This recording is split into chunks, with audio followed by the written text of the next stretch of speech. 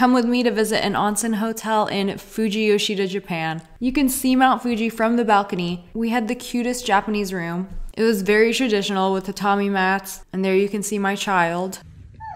The night that we arrived, they brought a 10-course meal to our room for dinner. There's a bunch of little plates like this. Some of it was good, some of it was suspicious, like the baby shrimps with the little beady eyes. Yeah, I wasn't about that. We took a bus. It was about a 2-hour bus ride from Shinjuku Station. There was so much snow on the way there. We had a private onsen on our balcony. An onsen is like a hot spring. It's really good for you to soak in. There was a public one, but you had to go butt naked. The whole experience was amazing, and I just wanted to share it with you guys.